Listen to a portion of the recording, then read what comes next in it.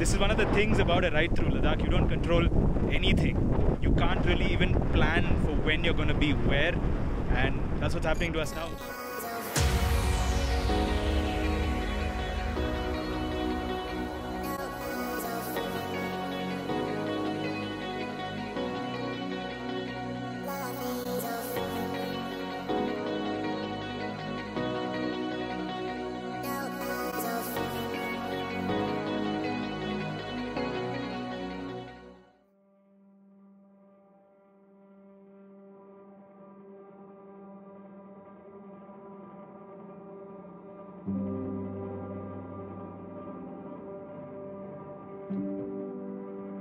Hello, Namaste and Jule from Ladakh. I know that it's been more than a little while since I made my last video here on YouTube, but we'll talk about why and what later. The here and now. I'm back in Ladakh, this time on a very different motorcycle. This is the KTM Adventure 390. KTM has been creating and curating experiences for its customers in the form of adventure trails, adventure riding training, and some longer trips. This is the marquee trip. This is Ladakh. It's the biggest, it's the baddest, but we're currently somewhere in between Nubra Valley and Siachen Valley. Before I talk about what's happening here, you need to know where we started and how it's going.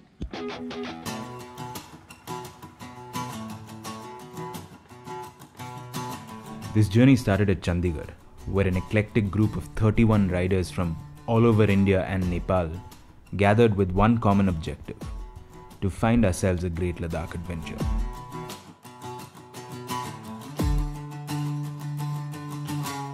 The first step towards achieving this was to leave the city behind and head into the mountains.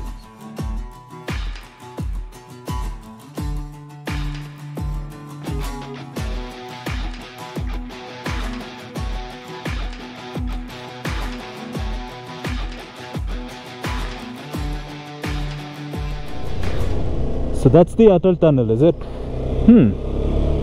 I wonder whether I need to make a video saying first YouTuber from Tamil Nadu who flew to Chandigarh riding a borrowed bike, wearing a climb jacket, who has crossed the Atal tunnel. That record is mine. Once we were past Jispa, I truly began to feel like I was closer to the Himalayas. The landscape got more pretty and the motorcycles began to dance.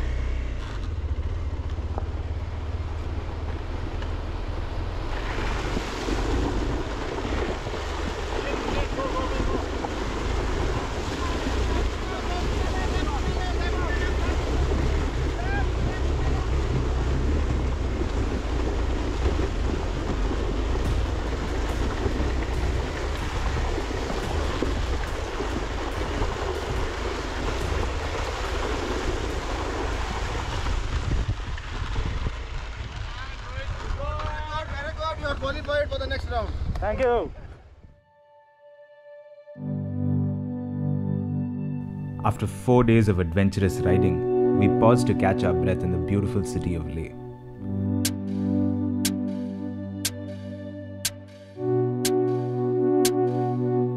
The motorcycles received some much needed TLC in preparation for all that still lay ahead. Once well fed and rested, we were ready to continue our journey deeper into Ladakh, crossing the mighty Khardungla as we made our way towards Nubra Valley.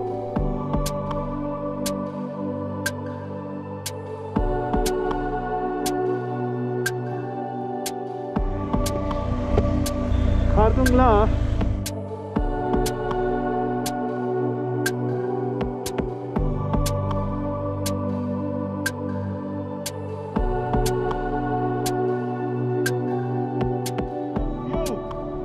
We're on the way down from Khardungla.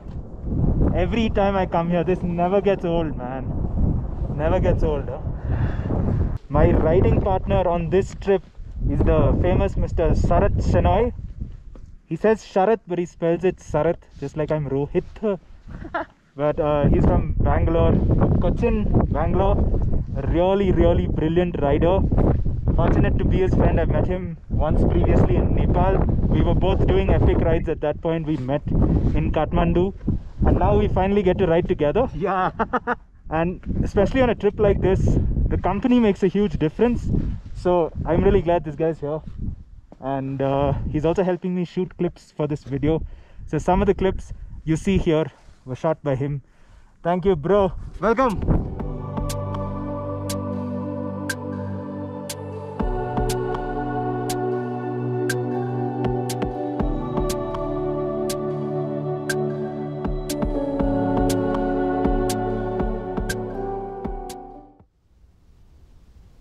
Most people who visit the sand dunes at Hundar enjoy them astride a double-humped Bactrian camel, but we were there to do something very different. You're riding a sand section, especially on a flatter section like this, you don't have to put your weight way to back or way to front. I'm gonna be on my toes over here now, alright? Because I may not need the brakes so much, but I need the momentum, alright? Gonna look further ahead, chin up, right above the handlebar, alright? In this fashion, and your elbows are gonna be wide up like this. You're ready to do a bench press. It's gonna be unnerving in the beginning, alright? But try and focus on that. So, what are you thinking right now? I'm excited. Are you really? I am, seriously. Full excitement. Excited Zero and fear. scared together. Excited and scared together. Excited and scared together. What about you? I'm trying to be calm, not lose my nerves on the curves. Not lose your nerves on the curves. I've done sand before. I've done sand at Murdeshwar, but it's a very different kind of sand. It's very different. I don't know. I hope I don't fall. That's all. Riding on such a vast expanse of loose and deep sand was an altogether new motorcycling experience for me. Even though the instructions given to us by the expert trainers sounded fairly simple, putting them into practice was extremely challenging. Most of us ended up taking a tumble or two before we began to get the hang of it.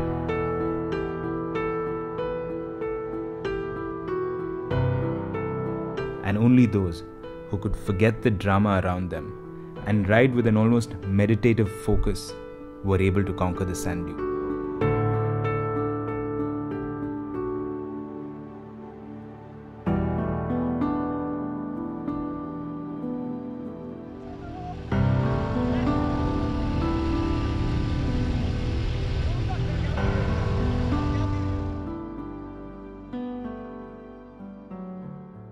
I didn't get to bring my own camera, but sneaking in a little bite here on Bharat's phone. Thank you very much. This is the OP Baba Mandir. Behind me there, it's getting overexposed, is the snout of the Siachen Glacier, which has moved from here in 2005 to way back, and this is where the river begins. Sorry for the overexposed shot, just wanted to shoot something here. Can't believe we're actually here. It's amazing.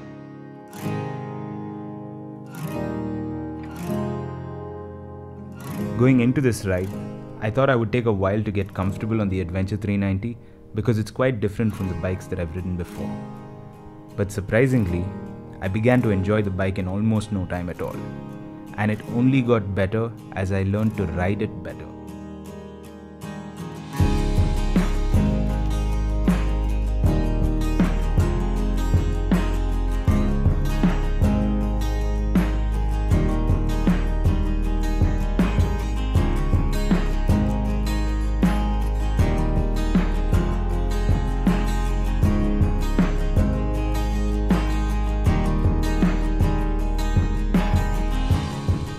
Hello, my buddies.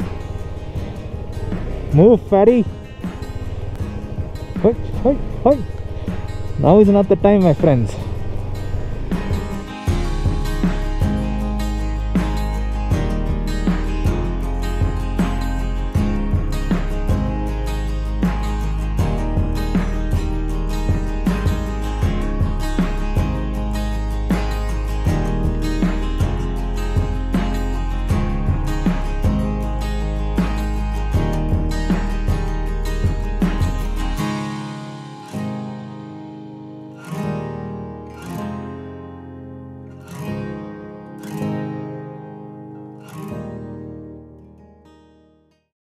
technically today, as we leave from Somariri, we're starting the return journey, so as to speak. Because we go Somariri, Sarchu, Manali, Chandigarh.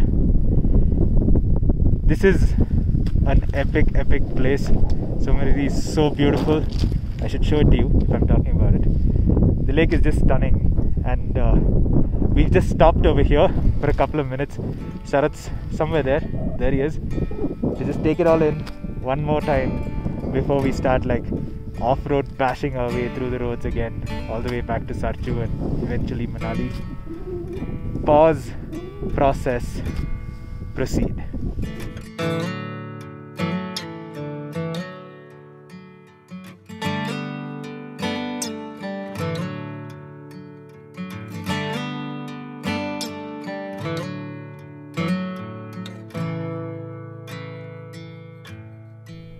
Most group tours through Ladakh are based on a location checklist more than anything else. What I enjoyed about this KTM Pro experience was that it truly lived up to its name.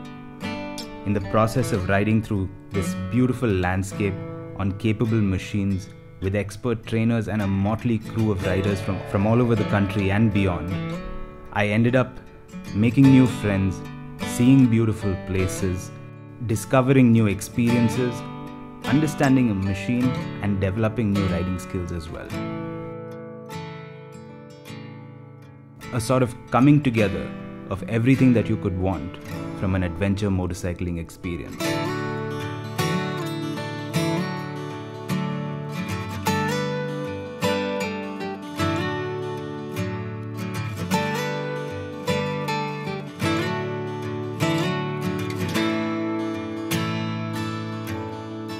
Does it look like I have no neck? Yeah.